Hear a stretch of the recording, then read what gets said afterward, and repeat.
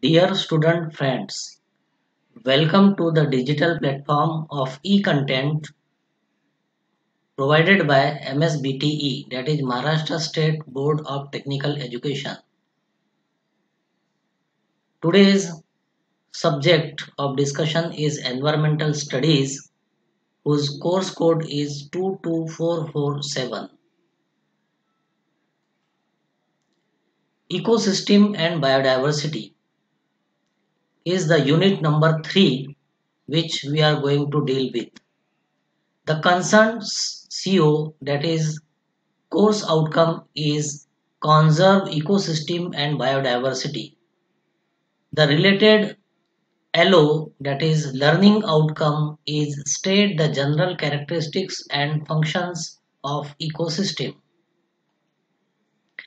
It's me, Mr. Anant Fuljale, lecturer, Government Polytechnic, Nagpur.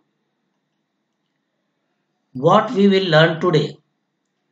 The agenda of today's discussion is general characteristics and functions of ecosystem.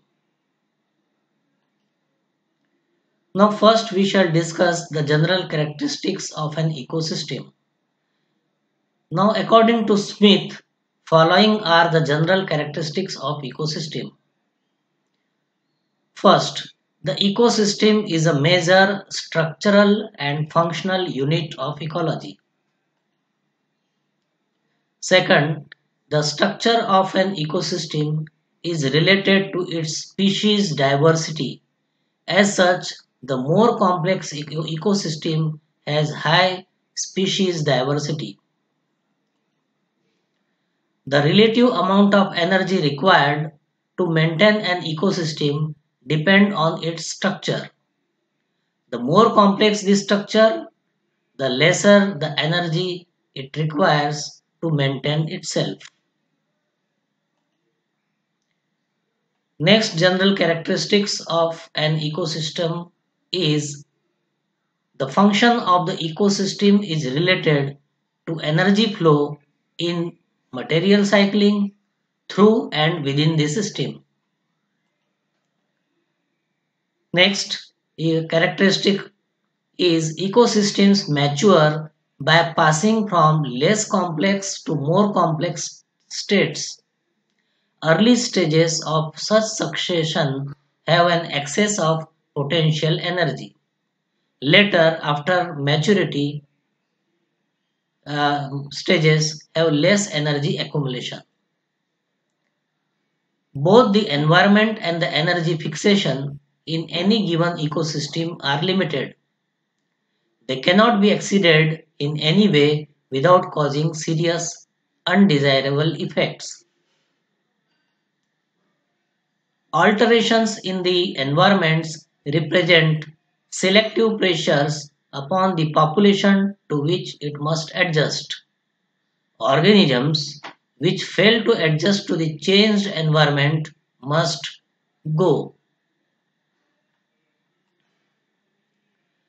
Now, having discussed the characteristics of ecosystem, next are functions of ecosystem.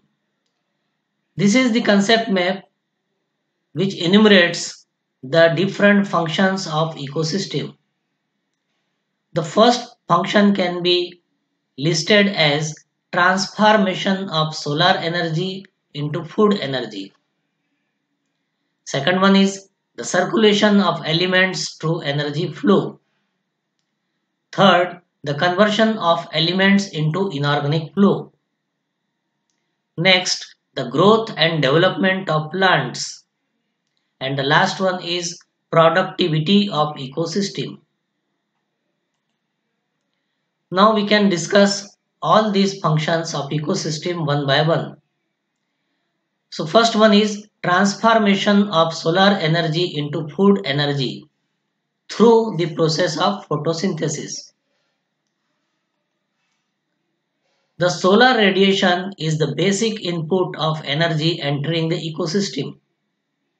The sun's energy is the basic energy source which is utilized by all the living organisms, plants as well as animals.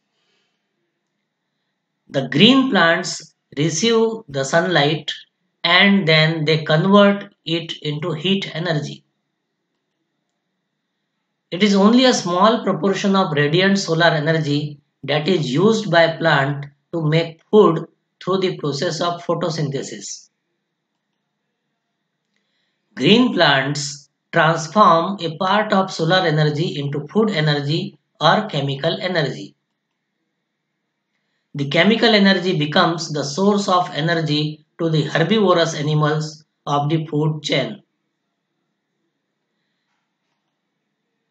Next function of ecosystem is regarding the circulation of elements through energy flow. We can take carbon cycle as an example. Here is the flow diagram depicting the carbon cycle. In the various biotic components of ecosystem, the energy flow is the main driving force of nutrient circulation. The organic and inorganic substances are moved reversibly through various closed system of cycles in the biosphere, atmosphere, hydrosphere, and lithosphere. This activity is done in such a way that total mass of these substances remains almost the same and is always available to biotic communities. So through carbon cycle, we get carbon dioxide through plant respiration, through combustion, that is burning, through animal respiration. Okay. Now plants with the sunlight and the use of carbon dioxide through the process of photosynthesis then prepare their own food in the form of carbohydrates which contain carbon as its basic element. Then through root respiration and decaying of organisms, okay, some carbon dioxide is also released, okay, and like this cycle goes on. Next function of ecosystem is regarding the conversion of elements into inorganic flow. Here I have taken the example of nitrogen cycle. Now in inorganic flow, the nitrogen gets recycled in the nature. The organic elements of plants and animals are released in the under mentioned ways. First one is decomposition of leaf fallen from the plant, dead plants and animals by decomposers and their conversion into soluble inorganic form. Burning of vegetation by lighting accidental forest fire or deliberate action of man. When burnt, the portions of organic matter are released to the atmosphere and these again fall down under the impact of precipitation on the ground. Then they become soluble inorganic form of element to join soil storage. The waste materials released by animals are decomposed by bacteria. They find their way in soluble inorganic form to soil storage. Next function of ecosystem is regarding the growth and development of plants. In this diagram we can see how the plant can grow from various stages. This is showing the early growth, then vegetative growth, then flowering stage, then the stage of fruit formation, and after that lastly mature fruiting stage.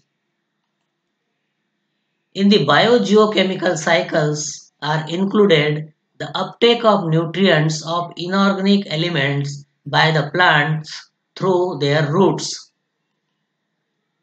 The nutrients are derived from the soil where these inorganic elements are stored. The decomposition of leaves, plants, and animals and their conversion into soluble inorganic form are stored into soil, contributing to the growth and development of plants. Next function is related to productivity of ecosystem. The productivity of an ecosystem refers to the rate of production, that is, the amount of organic matter which is accumulated in any unit time. This ecosystem productivity can be of two types. One is gross primary productivity, which is commonly known as GPP.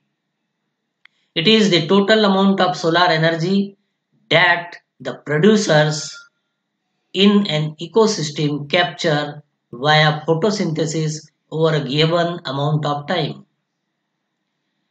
Next type is net primary productivity, which is normally called as NPP. The energy captured through GPP minus the energy respired by producers is the net primary productivity.